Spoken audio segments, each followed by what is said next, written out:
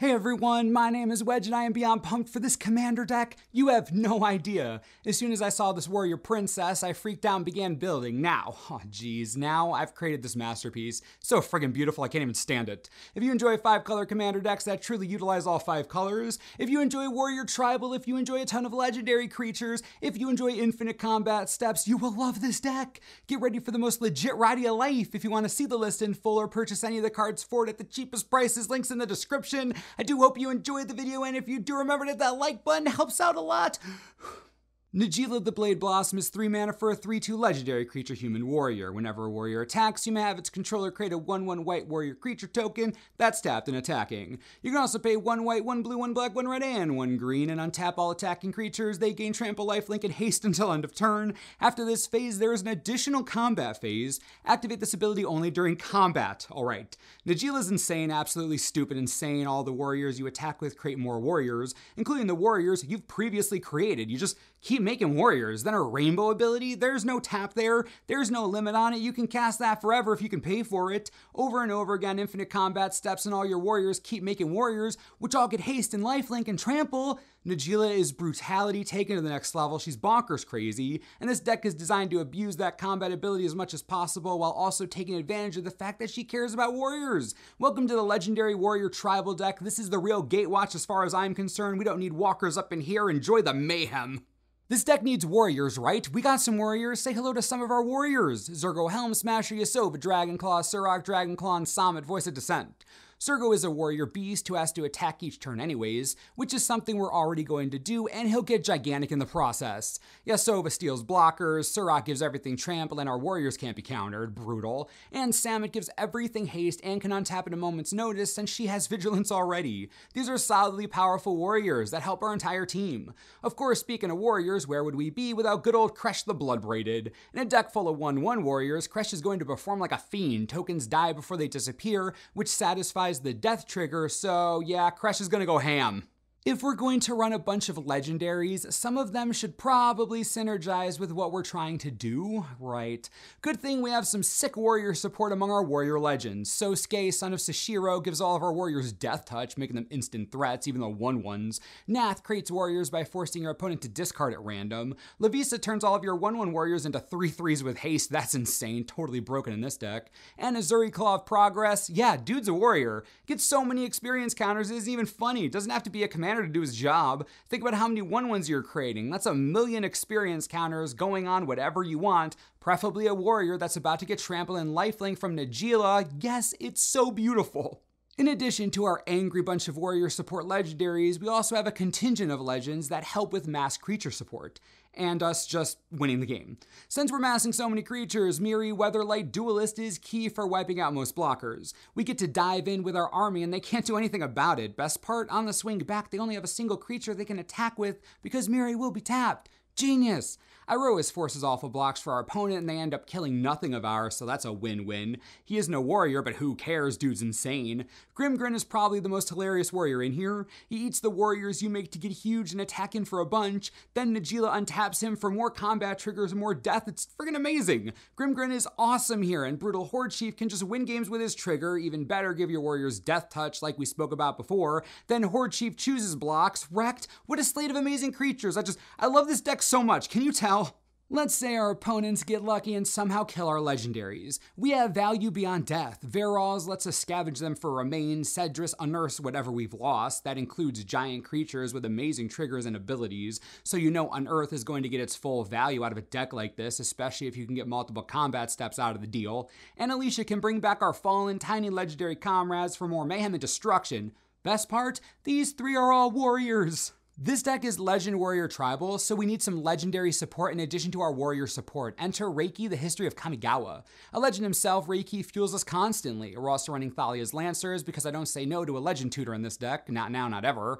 Kanda's Banner will anthem our warriors and will anthem on-color creatures. That's a nice bit of flavor tech right there. Then we get spicy. Primeval's Glorious Rebirth brings everything back from the dead. Time of Need is another solid tutor at an insane price. And Urza's Ruinous Blast, when you want to board wipe everything that isn't your heroes. Man, Dominaria is hilarious. What a set, what a deck, what a game.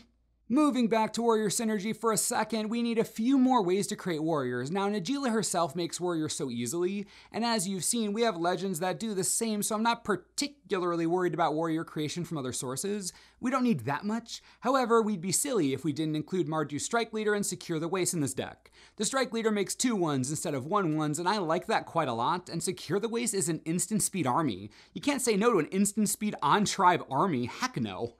As we've seen, we're creating a lot of warriors. We're attacking with a lot of warriors. There will be a bunch of warriors on the battlefield, so let's make them even more dangerous. Adaptive Automaton buffs all our warriors. Bramblewood Paragon gives all of our warriors a +1/+1 counter and then subsequently gives them Trample. It's a nice self-synergy. Champion of Lambholt will get beyond gigantic since warriors are entering the battlefield left, right, and center, which will give it near unblockable. Gross. Then we have Druid's Repository, which will help us cast anything in the world, including activating Najeela's trigger over and over forever. Raider Spoils turns our 1/1s into 2/1s, and when a certain amount of our warriors inevitably deal damage to an opponent, we can draw whatever we like. And since we'll be lifelinking a bunch, who cares about life?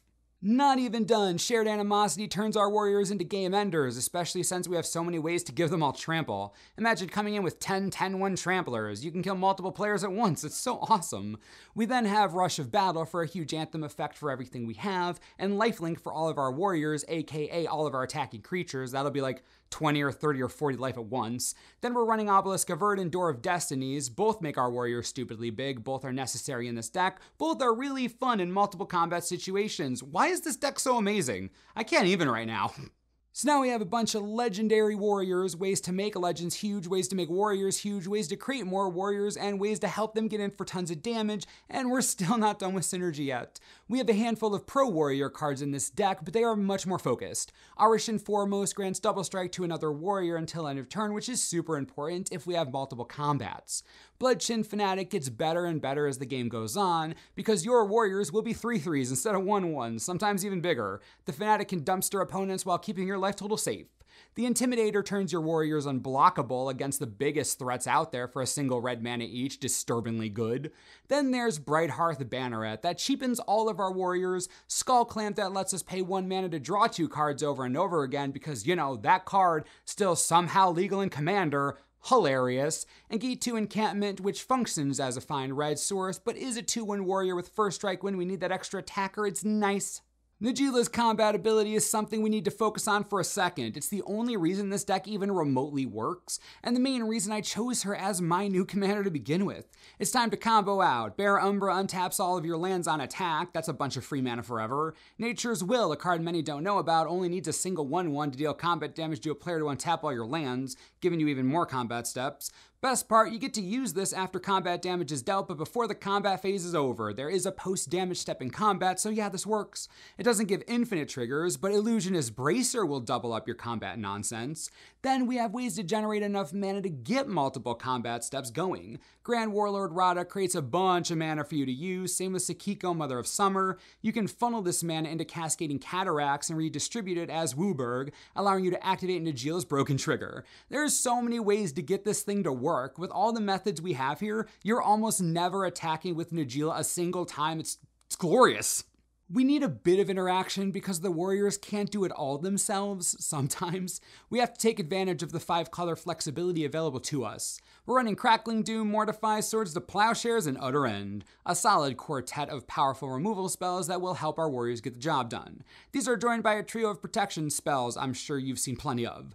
Boros Charm straight up protects our creatures from a board wipe. That is its only purpose in this deck. Then both the Greaves and Boots are designed to keep Najeela alive to get infinite combat steps, solid support spells if you ask me.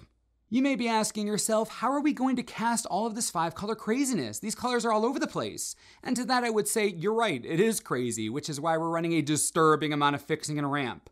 Boros Signet, Selesnya Signet, and Gruul Signet are joined by Coalition Relic, Felwar Stone, Gilded Lotus, and Soul Ring. Artifact Ramp and Fixing at its finest. We include the Signets we needed the most, then easy color fixing artifacts, and the Ring Ramp. Of course it doesn't end here. We're also running Cultivate, Explosive Vegetation, Farseek, Kadama's Reach, and Rampant Growth. With all these spells, in addition to the land spread you'll see in a moment, we haven't had any real problems casting anything. Of course, sometimes it can be kind of awkward, but with so much fixing, you really don't notice. It's gosh darn funny.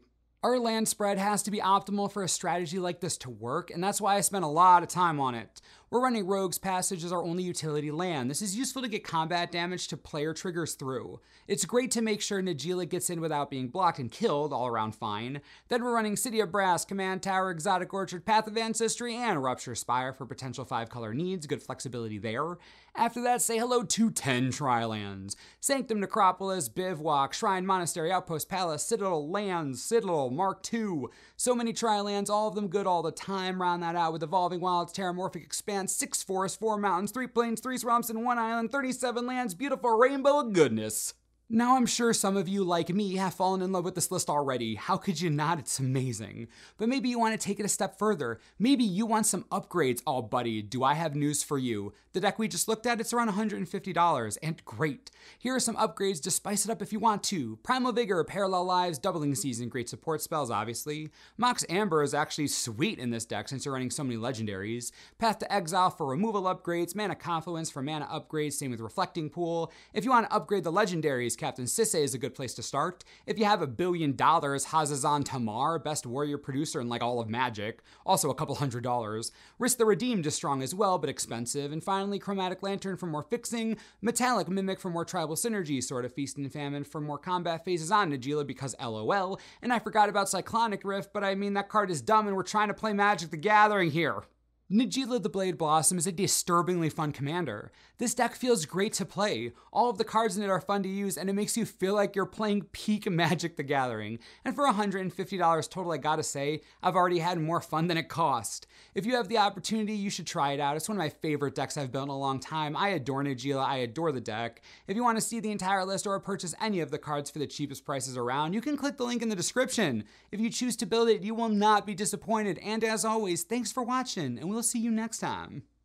This video is brought to you in part by TCGplayer.com. Najeela is the real deal in Commander. I think I love everything about her. You can get your copies on TCG Player ordered right now for only $8 each. Pretty good deal considering how popular she already is, and the set just went through a pre-release event.